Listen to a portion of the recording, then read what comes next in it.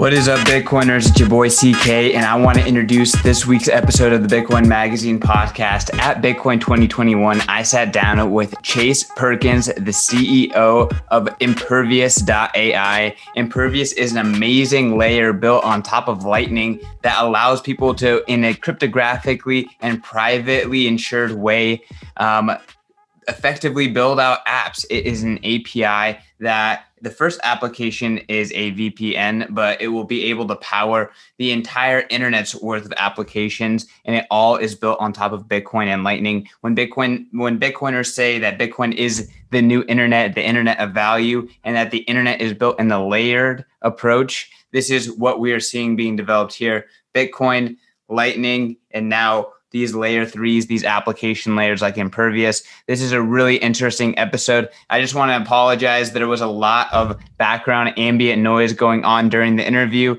There was a lot of music being played right next door to us. So apologies about the noise, but I think you guys are really going to enjoy this episode with Chase Perkins. Let's get right into it. All right, let's take a quick break from that episode. I want to tell you guys about our sponsor. It is Bitcoin 2022 conference. I am sure you saw the videos. You may have been there in person. Bitcoin 2021 was an absolute smashing success. It was the biggest conference in Bitcoin history, crypto history, whatever history of the digital asset sphere. Bitcoin is number one, and the Bitcoin 2021 conference is number one with a bullet. It was an absolutely incredible time. I was working my ass off the whole time, but I got to meet so many incredible community members. And I think the best testament to how amazing Bitcoin 2021 was not just all of the amazing, accolades and compliments that I got personally and our team got, but also it's the skin in the game in Bitcoin 2022. We have already sold close to 1,500 tickets. That is more than 10% of the people, everyone who went to Bitcoin 2021 have already purchased tickets to Bitcoin 2022. We have not released a date. We have not released a city. We have not released anything. That is the biggest compliment. That is the biggest skin in the game of the community being down for this conference. Bitcoin 2022 is going to be bigger than Bitcoin 2021. It's going to be better than Bitcoin 21 in every single way. And we are going to be bringing you the best opportunity to mingle with the biggest, the baddest, the most Bitcoin people on the planet. So join the revolution. Go to b.tc/conference. Get your tickets today. I don't know what the ticket prices are. They are going up. I think they're $249 right now. We just rolled out fiat ticket purchases. All the tickets purchased before today were all purchased in BTC. So get it, guys. Get it. Get this ticket. Be at Bitcoin 2022. See you there.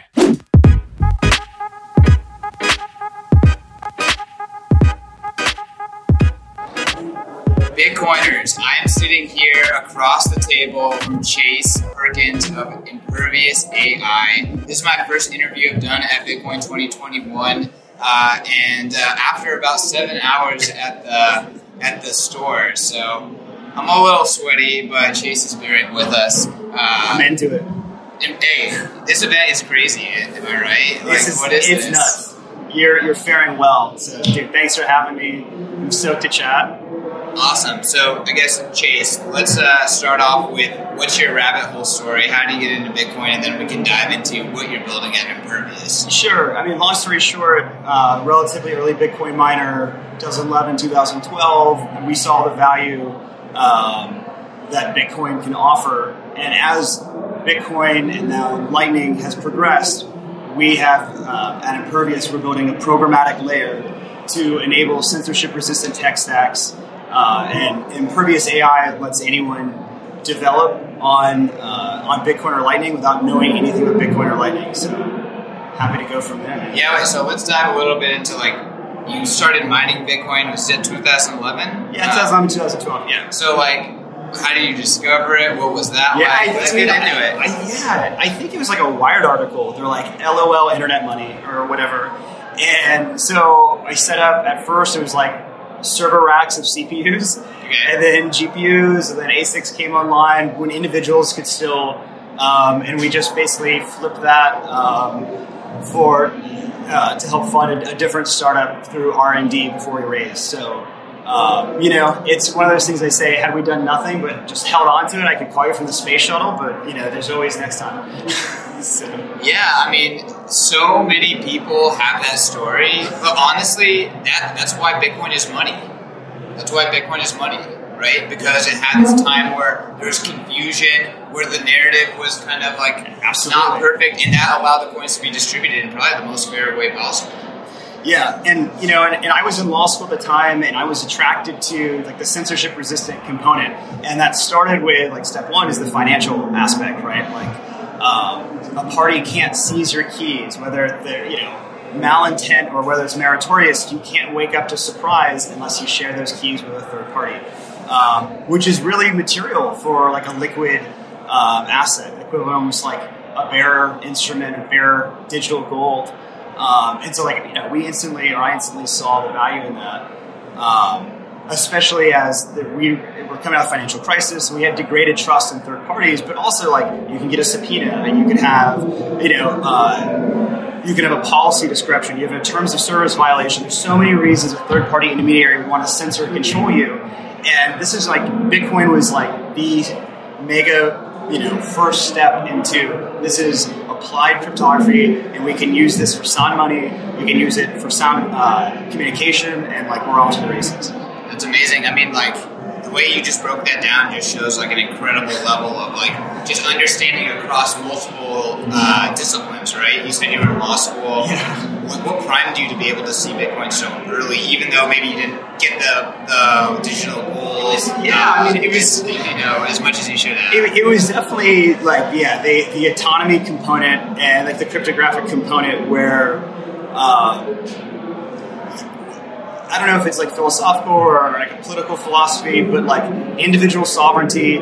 So if we go back to, we're going to take a step all the way back, right? So the Constitution itself was inspired by the Federalist Papers, which, by the way, the Federalist Papers, our founding fathers exchanged public letters debating the nature of the future republic and what the Constitution would look like, and they did it pseudo-anonymously. And people forget this. So I actually just had a billionaire recently tell me, he goes, well, we all know if you do something, only people that are doing something wrong have a reason for privacy. The old, terrible, very dated argument. And I laughed because I was like, well, then I guess Benjamin Franklin and Madison and Jefferson and Hamilton and John Jay all had something to hide, right? So the reality is there's a profound value. And if we go back to Federalist 10, Madison said, look, wise men will not always be at the helm. And here we are. I mean, we need a system, a digital infrastructure that reflects physical reality in a way that we consent. And our current infrastructure, our digital infrastructure, the way I like to think of it is our current digital infrastructure are designed if you were to rent a car from Hertz and you're driving down the road and you're running late, they should send you a notice notifying you, hey, you need to return the car. They text you. And then they further escalate if you don't return the car. They call, they escalate, they give you a late fee. And eventually, if you don't return the car, they're seriously, we're going to call the authorities. You need to return the car. But the way our digital infrastructure is designed is that they just remote kill the vehicle in the middle of traffic.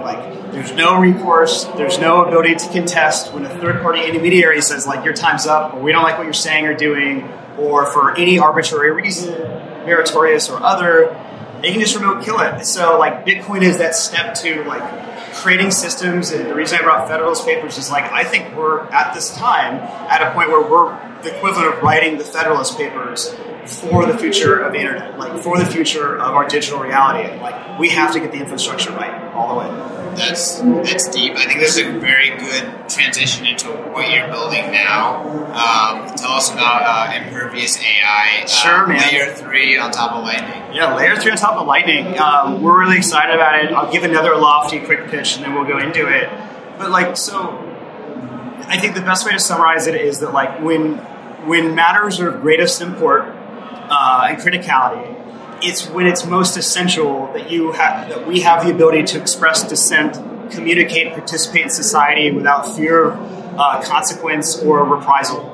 And what we've seen, whether that's, this is particularly necessary with matters of war and peace, public safety, public health, we're seeing COVID, financial security, and governance. And what we've seen is this degradation where exactly when we need those protections most is when we're most likely to have them relinquished for us. Yeah. And so what Impervious is building is we're enabling censorship-resistant tech stacks like Layer 3, the programmatic layer built on Lightning. So Bitcoin's Layer 1, the settlement layer.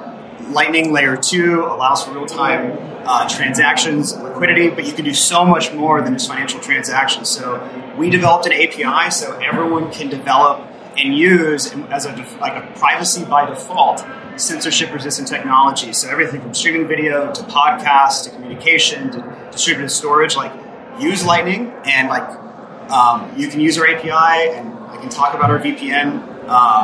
And we know intermediaries are terrible custodians of our data. They can't be trusted. They're either incompetent, or they get hacked, or they can be exploited or leveraged. And the way I see it is that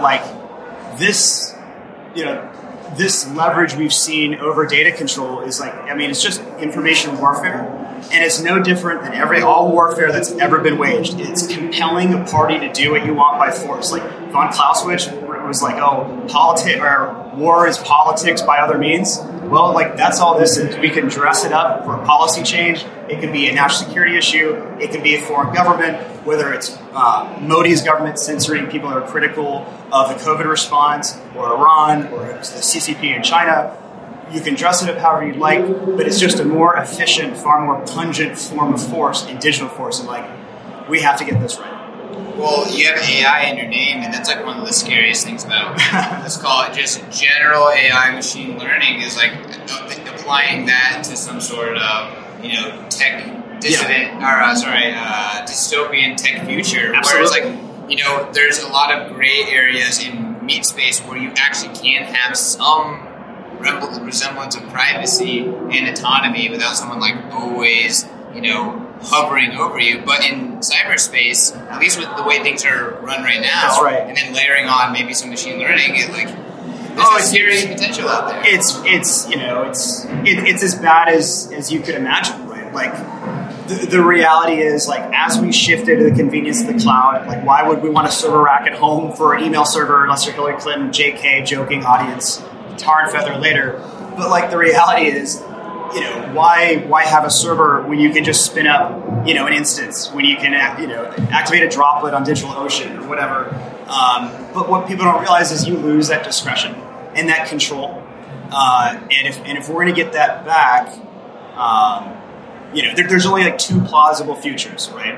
One where intermediaries and gatekeepers, or the Facebooks, the Googles, the ISP providers and governments have greater control and discretion over your life or business, or one where they have less. And so we're voting for less. So if people take nothing else away from our conversation, it's hey, we are enabling and simplifying building on Lightning and standardizing it regardless of you can build any iPhone app, you can run any enterprise application, and we can help you establish secure, out-of-band, resilient censorship, peer-to-peer resistant or peer-to-peer censorship resistant channels. So if you're hosting a podcast right now, people think peer-to-peer, they tend to think one-to-one. And I think it's a rabbit hole, that's not scalable. Well, of course it is. And we're using Lightning in some very clever architecture.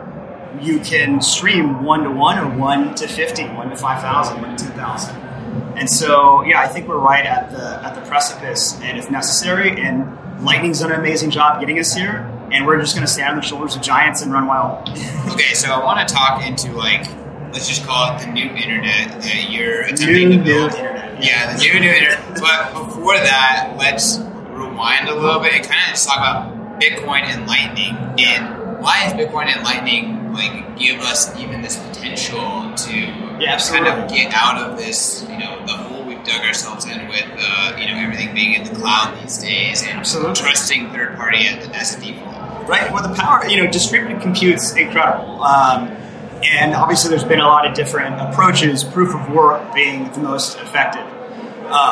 So what we've seen regarding proof of work and what we've seen for development on Bitcoin is that as we've embraced basically distributed computation, it's become an increasingly not just reliable but like robust system.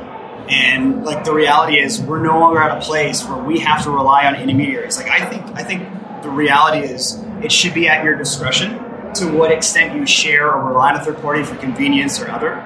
But with like we've just seen with sound transactions, sound money with Bitcoin, or with Lightning, the real-time settlement layer, there's no intermediaries and there's no slowdown. So it's like, let's scale that up. I don't know if that answers your question. But. No, yeah, I mean, it makes sense. Why? Okay.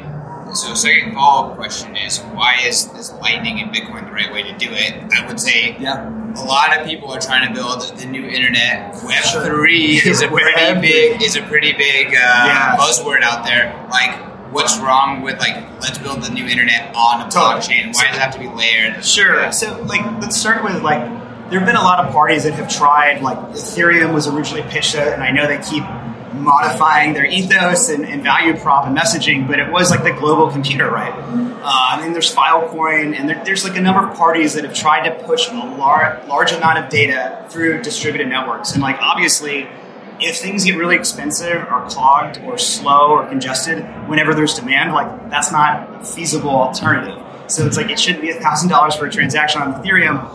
It's not even any like actual computation. It's just like sending from one party to another a transaction. So like, I think and this isn't an impervious plug, but I think that like we can use that distributed compute. I do think Bitcoin's the way to do it.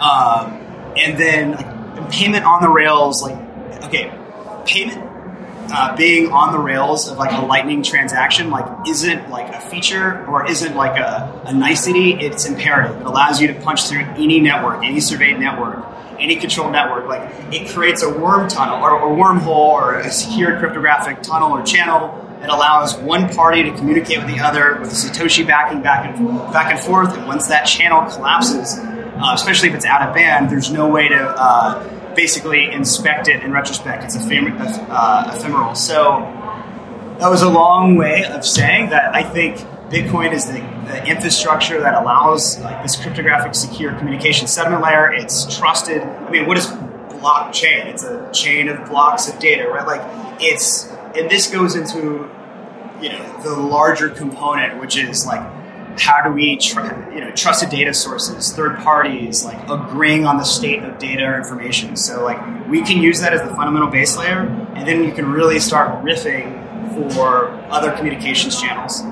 Bitcoiners, I want to tell you guys about The Deep Dive. The Deep Dive is a new premium newsletter from the Bitcoin Magazine team in conjunction with my man, BTCization, Dylan LeClaire. Dylan is such a multifaceted and wide-ranging analyst. He does everything from on-chain analytics to macro analysis to hash rate and all that kind of good stuff. He does it all. He breaks down everything that's happening every single day with his daily dive. He's going to dive into what is happening in the market that day, so that way you don't have to pay attention to Twitter. You don't have to pay attention to anything else. You can just pay attention to the deep dive, and he has you covered. And at the end of the week, guess what? You get a weekly recap. And at the end of the month, hey, we have a freaking report, a beautiful PDF breaking down all the activity of that entire month, what it means for Bitcoin, what you can expect moving forward. The Bitcoin market is going to moon. We are here to make sure that we maximize your stack. Go to members.bitcoinmagazine.com to sign up today. And if you use promo code BITS, you can get 1 month for free. So again, The Deep Dive, I've been checking it out every day, and you should too. Back to the show. Awesome. Well, I mean, I think that the way that you describe Lightning is kind of like creates this P2P wormhole of data, and then it can be collapsed. It's really exciting, especially just like we're living in a world where, again, the modern internet is on someone else's computer, someone else's server.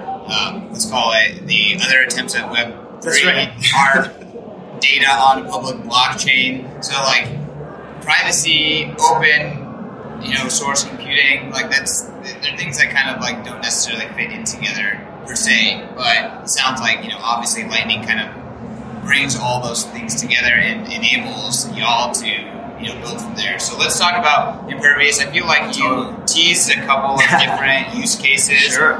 Me personally, I've been really excited to see what Breeze and Sphinx are doing with like streaming podcasts and then streaming payments back and forth, having chat groups and communities all on the Lightning Network. I think that's just a very small piece of what Impervious is trying to build. Can you just talk about absolutely? And I'm happy to, and I really like the Breeze guys, and I love Sphinx Chat and Paul. We've been having some great conversations, and also I'm gonna also plug Graham from Voltage Cloud. He's here. Yeah, Graham's amazing, and he's doing it the right way. And basically, I'll plug Graham before I even plug myself, which is like he's making it easy to spin up a node virtually for anyone to get on the Lightning Network. So it's just like a massive mesh network, right? And instead of having to run a physical node at home and it takes a week to download the blockchain, like you can spin up in 60 seconds. And ultimately, like that should be very under the hood, and parties shouldn't have to know anything about Lightning or Bitcoin, because the values and the value prop of Bitcoin is so self-evident that like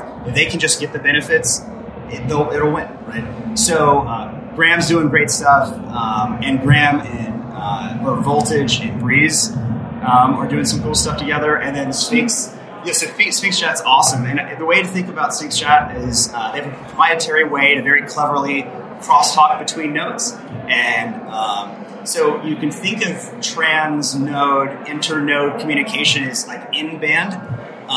In Impervious, we built,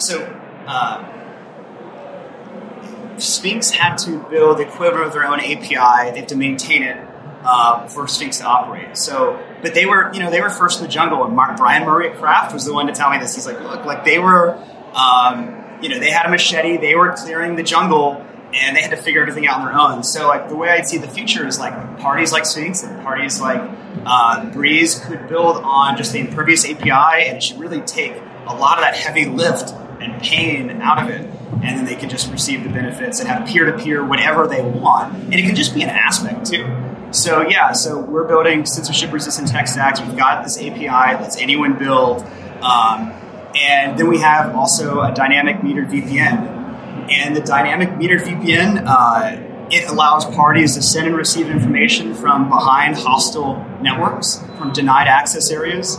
And it shields the party broadcasting, the sender and the receiver, and encrypts data at rest and in transit. So basically, if you're in Iran, you're in a denied access area, you want to communicate, you can do so, and it can be completely shielded. And as long as you have a Satoshi, you can punch through. And one of the things we do with our API is, and again, the VPN is just an example, just like Sphinx, what can be built on our API. It's software. It was an example. It's cool. We're going to actually offer to the world. But you can build whatever you like on our API. And so what our API allows you to do is use Lightning as a transport layer, basically as a network config layer. So you and I, CK and Chase, can send basically a message, encoded message to each other over Lightning, which is like encryption on encryption, and say, hey, let's have I'm going to have a podcast right now. I'm going to stream to you. So then we can open an out-of-band, resilient, censorship-resistant, cryptographically secure channel between us. And as long as we want to talk, as long as that one Satoshi in network is basically keeping the channel open, we can talk for free, SSH, SSL, FTP, just raw internet with no bandwidth requirements. So unlike Ethereum and unlike Filecoin or some parties that are people become critical of Bitcoin. They're like, well, you'll never be able to compute on it. I'm like, it doesn't have to be the compute layer. It can be the settlement layer and the network config layer. So I use one Satoshi, and anyone can do that to then open up, whether that's live streaming video, podcasts, news, streaming micropayments, censorship-resistant communication. It's just like the world's your oyster, and ultimately, and we are also working with conventional platforms and publishers that they may say stream to YouTube. And Fireside Chat, Mark Cuban's company is one of them. They're incredible. Fallon, I'll give her a shout out. She's an amazing founder. So with Fireside, you can stream to YouTube, you can stream to Instagram. Just pick your poison. And an example of what Impervious can do for existing platforms is Their users could also toggle on to like, we'll just stream peer-to-peer. Do it. What's your Impervious address? And it completely circumvents intermediaries. And like, as long as there's network config, they don't need Instagram. So I think we can fix Substack. I love Substack. I think we can do a lot of things because like it allows a party. It's like going private chat on OnlyFans, right? We're like, ultimately, here's our policy. And if you want to go peer-to-peer, you want to have private communications, you can do that. And this is a really important point, which is like, sometimes people's visceral reaction is like, well, what if it's abused? Very unamusing. And the reality is like, you're not abdicated of civil or criminal liability simply because something's encrypted. It's like crazy, right? Like, I think if you think about Impervious as like almost like an AT&T or creating an ecosystem that connects parties cryptographically securely, AT&T, we have federal common carrier laws that require if I call your phone, they have to connect one number to another. They don't have discretion. It's not if they don't like you or what you're saying or doing or if you didn't pay your bill or whatever. You can't be censored. You can't hide behind terms of service. They have to connect this phone line to another phone line. But that doesn't mean that like if you use the telephone to commit a crime, that like you're not liable. So like everyone just needs to take a step back and realize that like due process existed prior to the digital age, and I'd like to get back to it. Yeah, well, I mean, there's a bajillion examples about how due process has been completely circumvented by the authorities because of the digital age. That's whether right. it's buying marketing data, whether it's saying like, oh, this is not private communication because it's with a trusted third party, and the list could go on. I'm kind of curious. I'm pretty dumb. So when you say like you're building an API to allow all these things, like what's the censorship resistant component of that? Like what happens to Impervious if you're essential? Like if you are someone who can be coerced, like what is that? So it's just open source code like Lightning, right? Like what are you going to coerce? We'll help maintain it. But the reality is it allows you to take advantage of Bitcoin. Like we don't control Bitcoin, we don't control Lightning. Yeah. So like as long as you guys can use Lightning, you don't have to. That's the cool thing. It's trustless. Like you don't have to trust Impervious because as long as you have access to the Lightning network or to Bitcoin, you can create these censorship-resistant communication channels or tunnels, and use it at your discretion. And that's where we're getting back to, is discretion. Awesome. So I guess the way that Impervious kind of relates to the tech stack that you're building is kind of like how Lightning, the team at Lightning engineers, yes, Lightning, they're building the network, they're building open source code and contributing to it, but you're ultimately kind of building a common for people to tap into. That's exactly right. Yeah, it's an integration layer. It's a way to tap in without all the a priori knowledge. Like, building on Lightning is kind of tough. And like, I love Liz and Desiree and Ryan and Alex Bosworth, and they're all friends of mine and our team. But we have a complementary relationship where like they've done the heavy lift. Now let's scale it to its natural progression, right? Like this can be used for so much more. This could be the new internet. And that's why it's like, it's not just a pitch. Like the reality is we can shift discretion back to individuals, and you can choose which parties and intermediaries use, control, and facilitate your data. And so we're excited about that. I mean, again, it sounds really exciting. It's awesome to kind of hear Bitcoin continue to progress, especially maybe it's not in the limelight per se, but I mean that's kind of my favorite thing about Bitcoin is that it's always the underdog. Even when it's number one on of all cryptocurrencies, it's still kind of always the underdog, and I'm excited to kind of see what happens next. Well, and it's funny. Like even though like Jack Dorsey was here, like I was on the couch and Tyler and Cameron like sat down. I'm like, what's up? You're welcome. Yeah, what's up? And then Tim Draper, it was like, wait, whoa, cool. Like, so even though we have heavy hitters and influential parties, but to like the macro economy, they're I don't want to say obscure, but they're those guys, right? But to the Bitcoin world, they may be so prominent, but yeah, we're still the underdog because we are just scratching the surface of basically breaking power structures and redefining the infrastructure for both financial network and communication. If we take a step back for 1 second, and I'm losing my voice from talking for 2 days straight, you were talking about circumventing due process. And I think it's so important that people need to realize, thank you, that if the only other thing people take away from this podcast is like, we should stop using lawful conduct as a pretext for surveillance. Just like cut it out. Yeah, so I was backstage talking to Alan Farrington and David Bailey yesterday, and there was a woman there. She joined the conversation. We were talking about privacy, and she's like, I don't have anything to hide. Can we close that door?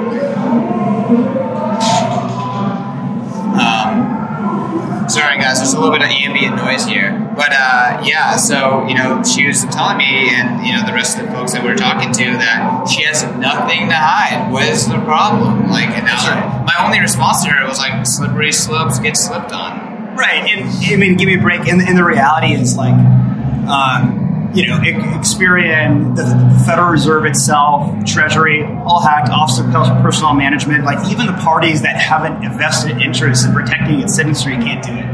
And perhaps the solution is, well, with cryptography and the ability to scale peer-to-peer communication, like we can relegate that role and make it far less prominent. And like ultimately, it gives us the ability, like I was saying, to let's stop using lawful conduct as a pretext for surveillance. It's nonsense, and it's just a clever way of basically undermining and circumventing due process. Whether it's surveillance capitalism or the Bank Secrecy Act, like there are all these reasons to report and collect and survey. And let's get back to the fundamentals of privacy, personal property, and ultimately individual rights and liberty. Like, the smallest, the smallest minority is the individual, right? And individual thought. And we talk about diversity and inclusion a lot, which is like obviously critical to us as a society. But I think something we miss is, what about diversity of thought? And to go back to the Federalist Papers, like even Madison 10, right? It says it's imperative that until basically men are omnipotent, that we protect the ability to disagree and have discourse. And like, I don't know whatever happened to, like, I disagree with what you say, but like, I'll fight for your right to say it. But like, let's bring that back. And I think if we bring the technological mechanisms to enable it, it can become a practical reality. If the consumers knew, and like we can go to the Consumer Protection Agency and be like, hey, guess what? Every time there's a breach, want to know why I know it's grossly negligent? Because they didn't have to go this route. I understand. Okay. I understand if they try to take the high road, they have limited resources, or there's like limited infrastructure. But the reality is, like, once it's known that things don't have to be unencrypted, they can be cryptographically secure, they can be surveillance resistant, and they can be non-snoopable, non-surveyable.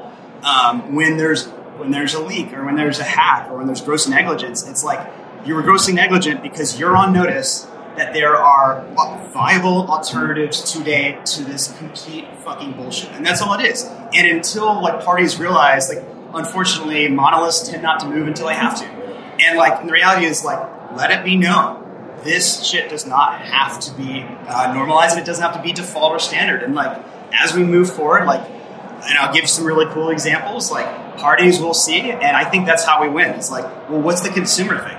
Oh, really? Are you such a trusted intermediary, Google?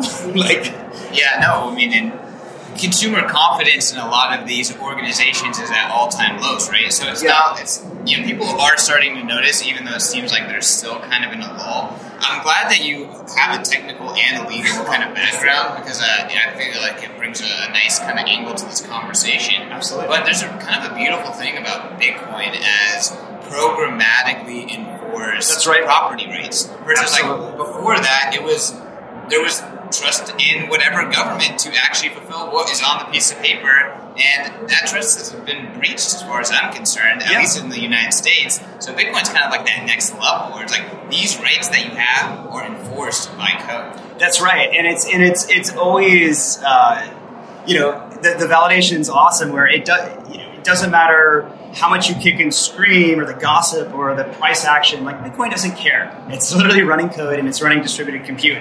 And like, ultimately, the power is there, whether you appreciate it or not. Like, it does not require a pat in the back. It's not a politician.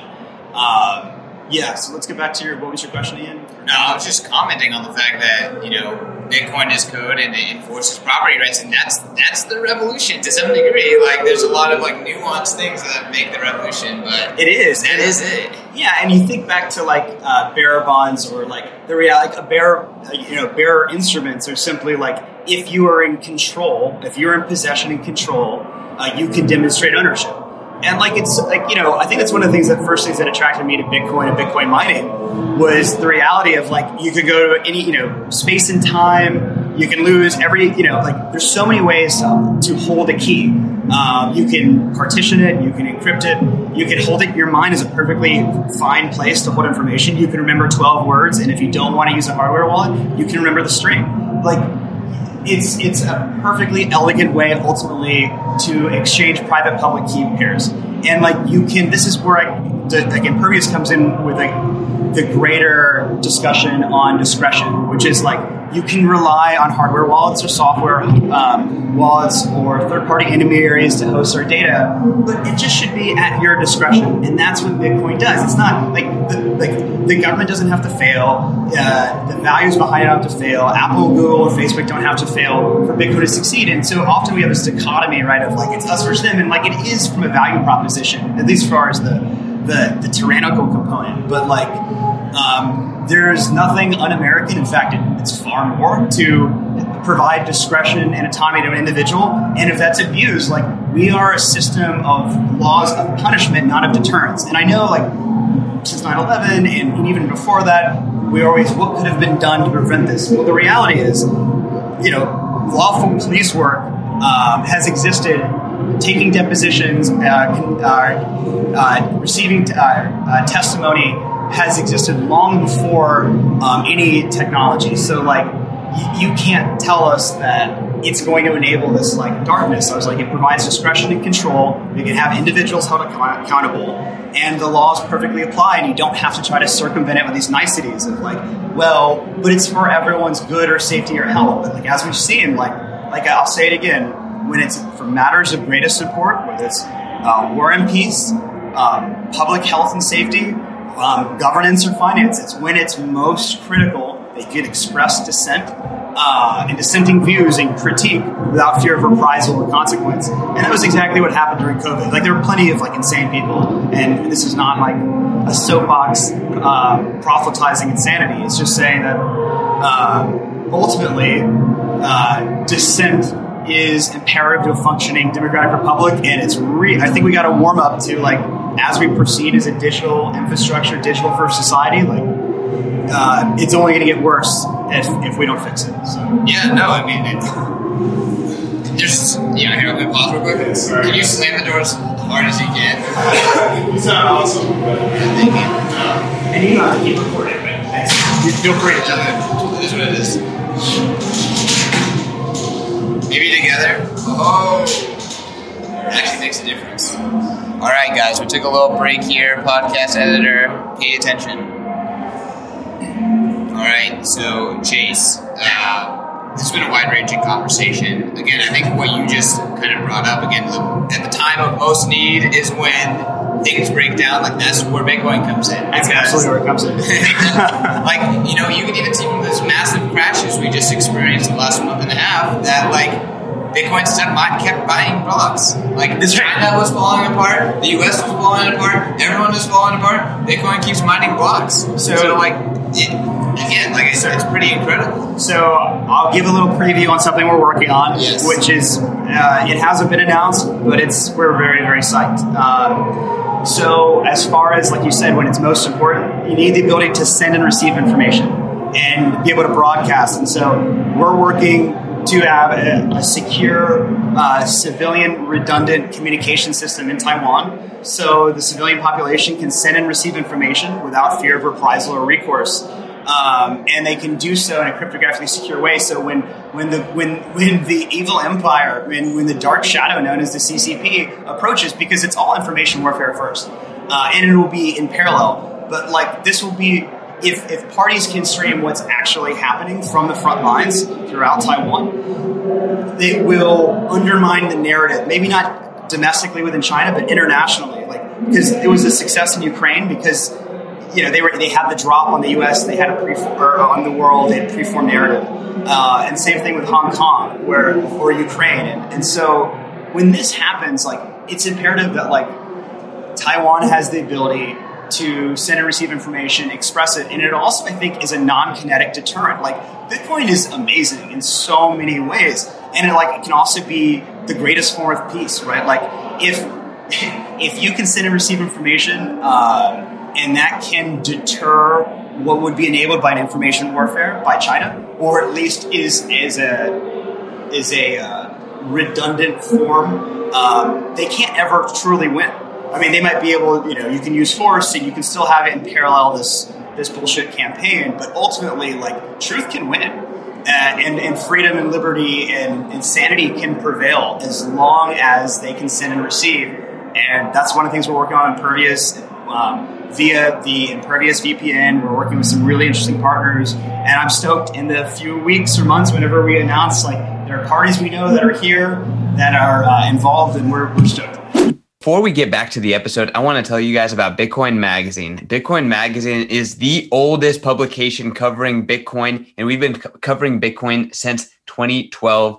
Y'all, I'm so proud to be working for Bitcoin Magazine. We spend all day trying to scour the internet for the top news, the top plebs, the top subjects, conversations, everything that has to do with BTC, the asset, BTC, the culture, BTC, the revolution. We are here for it. We are here for BTC and BTC only, and we want to give back to the Bitcoin community. Hit us up if you want to contribute, and go follow us on Twitter. Go subscribe to this podcast.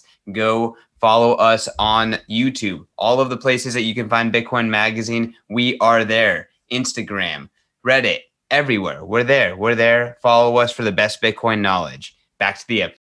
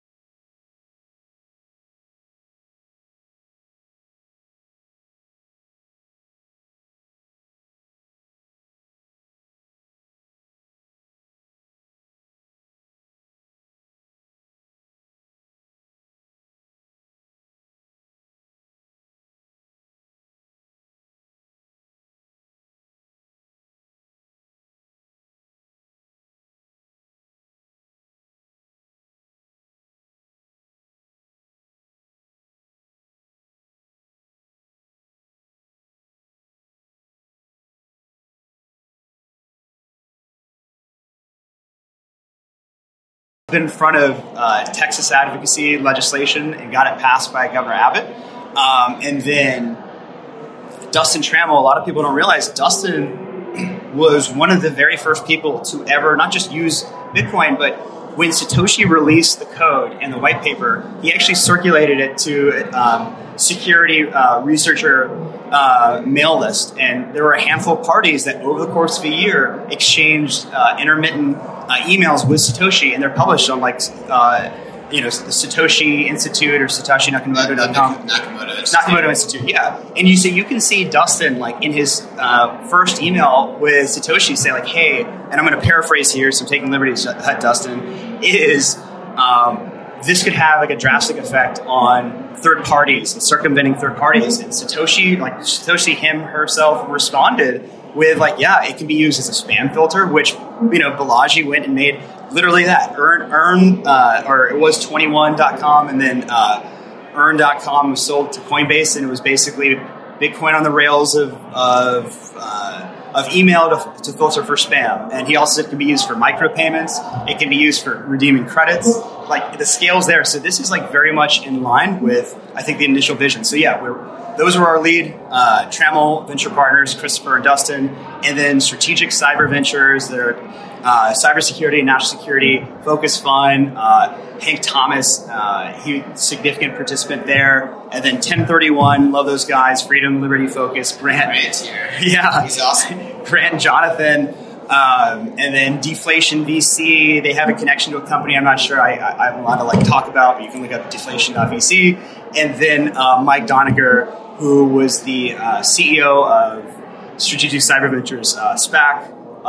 Really, really interesting guy, former Wall Street private equity and hedge fund guy who's gone full red pilled into Bitcoin. And he's just like, anything we can do to scale this. So we have this incredible team with Trammell, with Strategic Cyber Ventures, 1031, Deflation VC, and Mike. And that was just we just came out hot. And here we are talking about it. So I have a couple more questions. Please. This is the tough one, right? And I want to hear about your business model, right? The business model question is tough for people who are building open source technology and taking venture funding to do it. Sure. Kind of curious, where are you kind of seeing Invictus.ai eventually, returning to those investors? Yeah, so we have a pretty clear model where the first thing we can do is when we enable on the API layer anyone to build on Lightning. So one of the first things we did was when we came in, we wanted to get Lightning Labs' attention. We built a VPN that had been on Ryan Gentry's wish list for years and years. He had a blog post 5 or 6 years ago, dynamic meter VPN built on Lightning. So we built our VPN, and we built some other tools, and we just started spinning out all these tools that are on a wish list. And they're like, what are you doing? You're hogging and we were just demonstrating that, look, once you have an API, it's just conventional development. So whatever you want to build, you can build it. You don't have to use our API, but it simplifies. It's coming from the right direction. So we're benefactors of our own API. So we're building tools like our dynamic VPN is that is an application which we are selling and providing. It'll be free at first, but I said, we have other specific applications. We're in conversations. Let's just say DoD oriented for secure communication behind enemy lines and denied access areas. It's imperative that you can communicate with assets and resources anywhere in the world without recourse or reprisal. So we are going to build tools on our own API, and we're going to harness that. And then there's all kinds of cool, streaming micropayments things that we can help with. But monetization comes next. But we win if people build on Lightning and use our API, and it becomes the default standard. So you can figure it out later, kind of, to some extent. Yeah, but we've got products in the line, and it doesn't hurt to be the enabler. So I guess what ties the products together, right? Because building, open source software, and then now let's just call it a company that provides VPN services and competing with other VPN services, and it's just new, dude. Right? Yeah, man, it's just new internet. It's just a programmatic layer, right? So what ties it all together, our mission is building censorship-resistant technology stacks and providing discretion and control back to individuals away from intermediaries.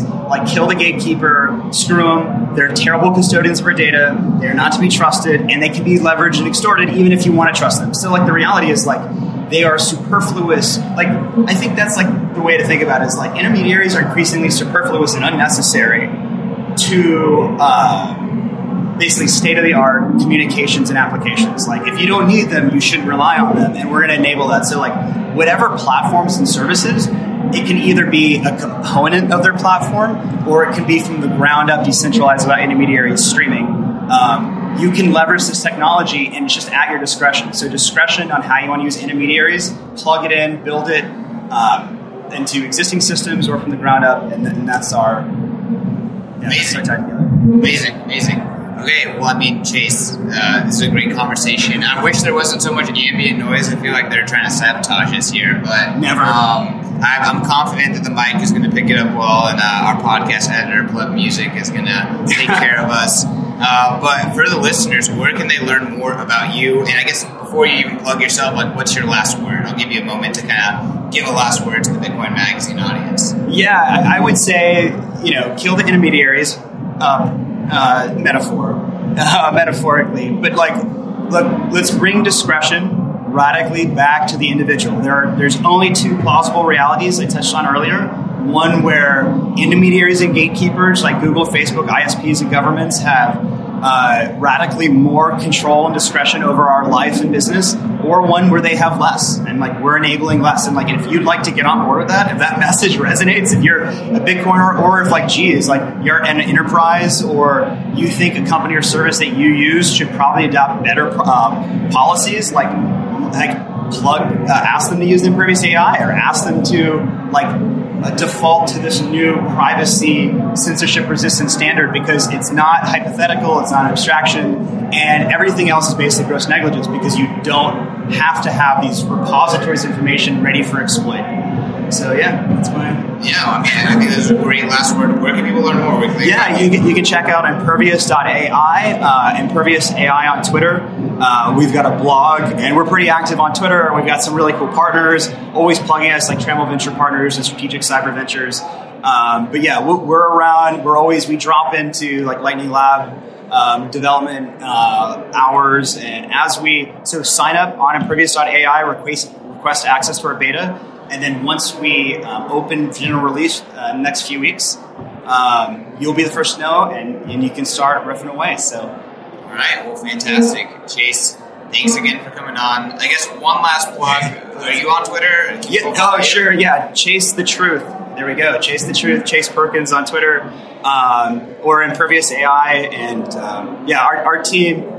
I guess that's the last word, is that this is really only possible because I have the smartest dudes in the world I work with, and they're all mission driven, and that's why we'll succeed.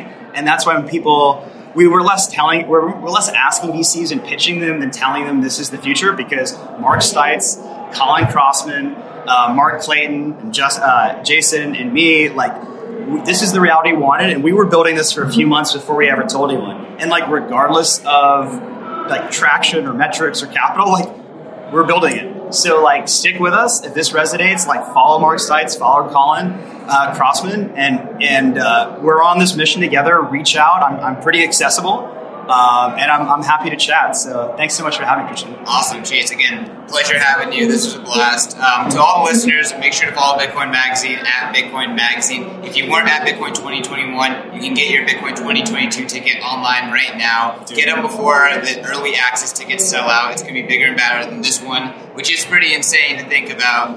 And follow me at CK_Snarks. Peace.